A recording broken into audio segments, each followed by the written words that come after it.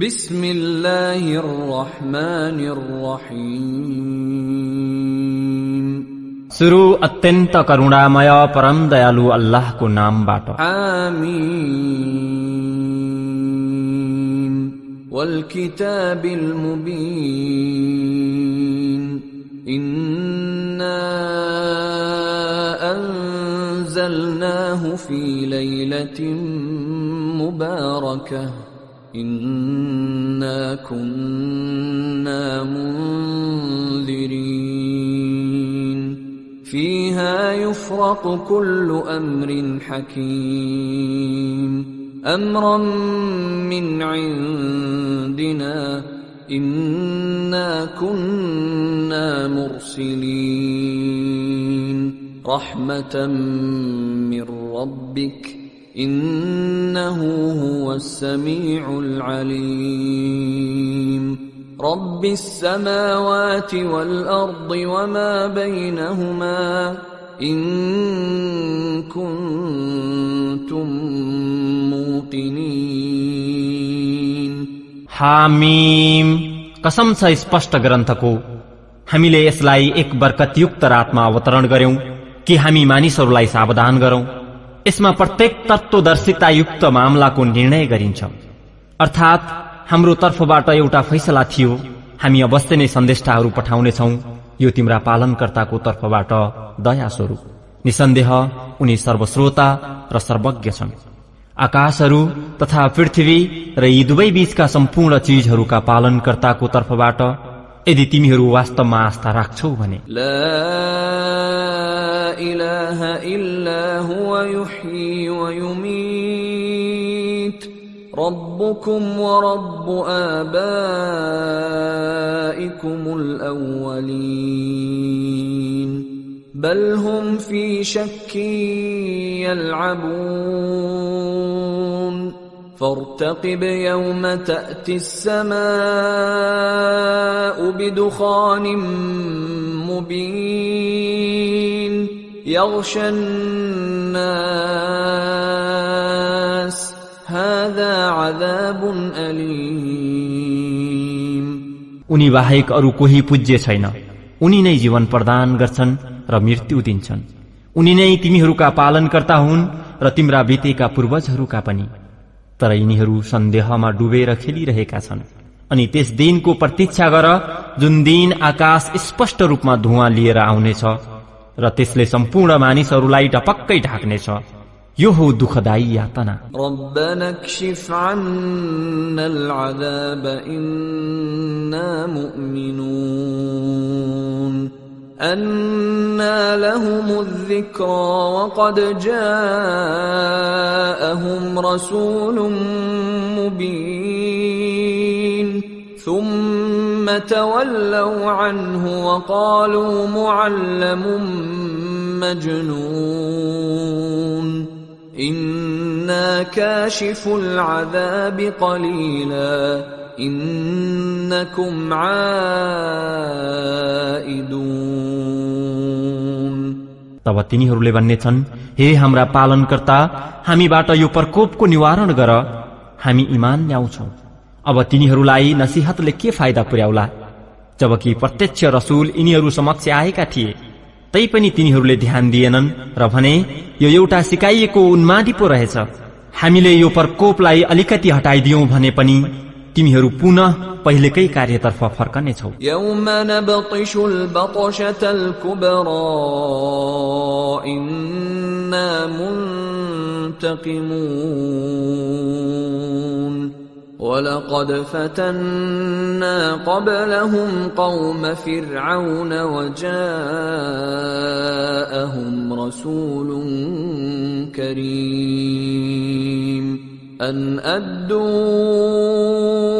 इलय्या इबादल्लाह इन्नी लकुम रसूलुन अमीन वअल्ला तअलू अलल्लाह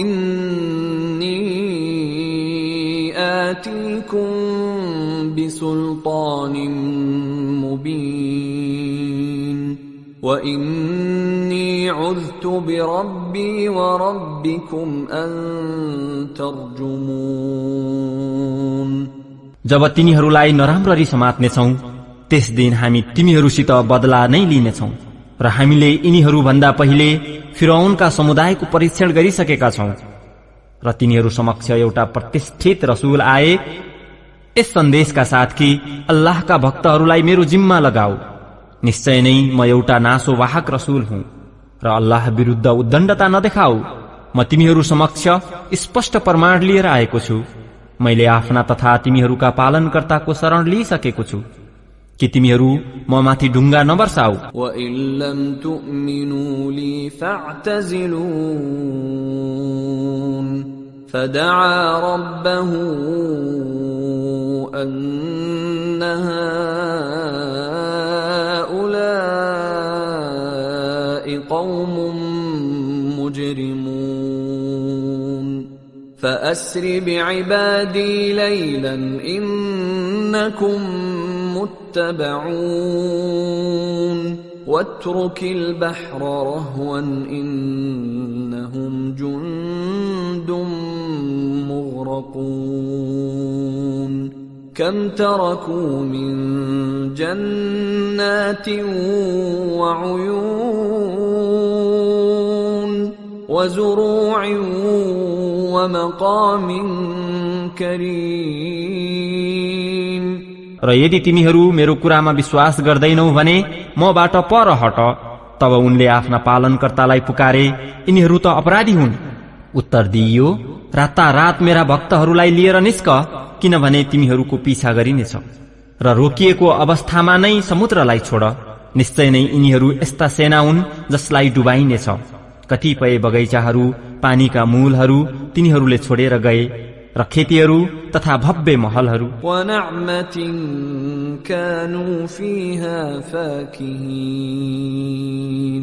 कذلك وأورثناها قوما آخرين فما بكت عليهم السماء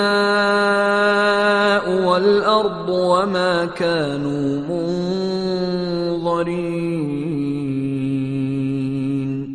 ولقد نجينا بني إسرائيل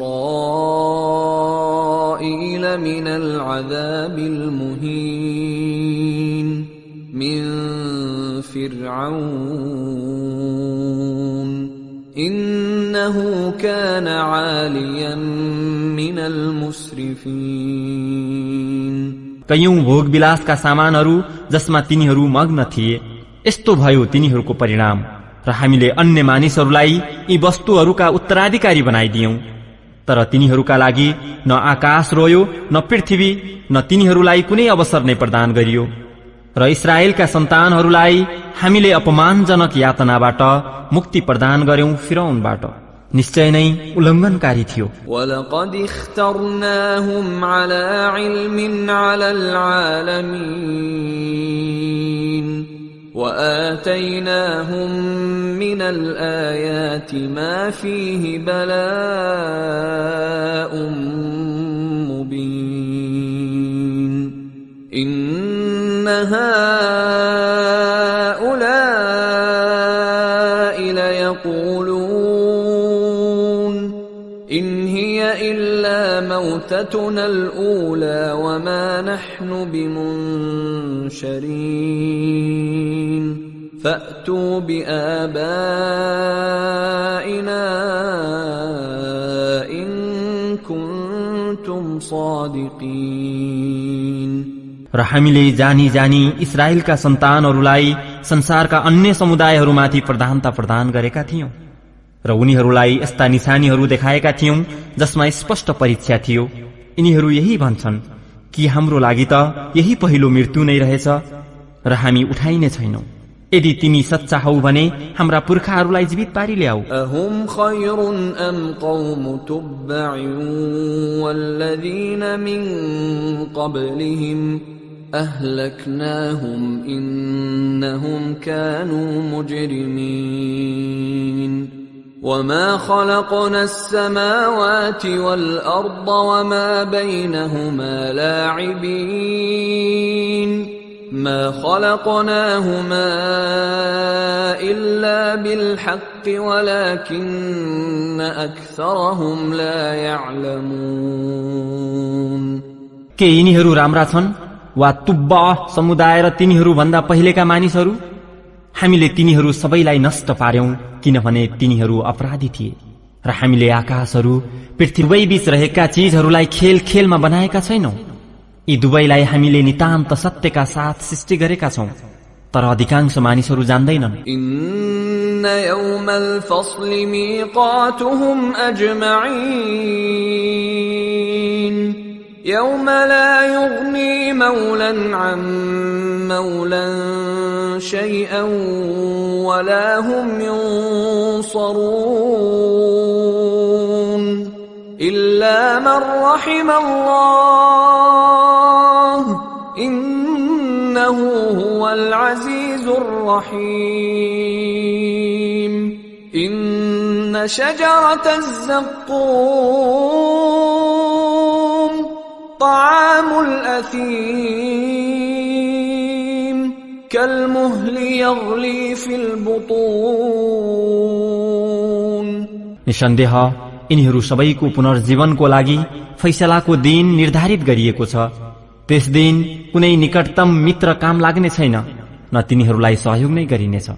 त्यस व्यक्ति बाहेक जसमाथि अल्लाह दया गरून्, उनी प्रभुत्वशाली एवं परम दयालु छन्। निसन्देह जक्कुम अर्थात सिउँडीको जस्तो वृक्ष पापीहरूको खाना हुनेछ। पग्लिएको धातु जस्तै त्यो पेटमा उम्लनेछ। خذوه فاعتلوه إلى سواء الجحيم ثم صبوا فوق رأسه من عذاب الحميم ذق إنك أنت العزيز الكريم إن هذا ما كنتم به تمترون إن المتقين في مقام أمين في جنات وعيون जसरी तातो पानी उम्लन्छ, आदेश हुन्छ त्यसलाई समात र दनकदो आगोको बीचसम्म घिसार्दै लैजाऊ र त्यसको टाउको माथि उम्लदो पानीको दण्ड देऊ। अब स्वाद चाख, किनकि तिमी बिल्कुल सम्मानित व्यक्ति थियौ। निसन्देह यो त्यही यातना हो जसको आगमन बारे तिमीलाई सन्देह थियो। निसन्देह अल्लाहको भय राख्ने मानिसहरू शान्त क्षेत्रमा हुनेछन्, बगैँचाहरू तथा पानीका मूलहरूमा। यल्बसून मिन सुन्दुस व इस्तबरक मुतकाबिलीन كذلك وزوجناهم بحور عين يدعون فيها بكل فاكهة آمنين لا يذوقون فيها الموت إلا الموتة الأولى ووقاهم عذاب الجحيم एक अर्काको आम्ने सामने बसे पातला तथा मोटा रेशमका पोशाक धारण गर्नेछन्। यस्तै नै हुनेछ यी सबै राख्नेहरूको परिणाम। हामी उनीहरूको विवाह गोरी गोरी मृग नयन भएकी अप्सराहरूसँग गरिदिन्छौं। त्यहाँ उनीहरूले निश्चिन्ततापूर्वक हरेक प्रकारका स्वादिष्ट चीजहरू माग गरिरहेका हुनेछन्। उनीहरूले त्यहाँ मृत्युको स्वाद कहिल्यै चाख्ने छैनन्।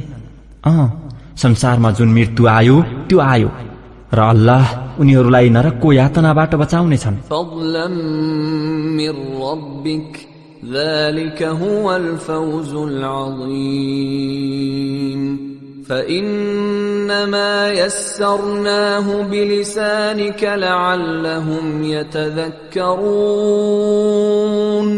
فارتقب إنهم مرتقبون यो केवल तिम्रा पालनकर्ताको कृपा हो, यही महान सफलता हो।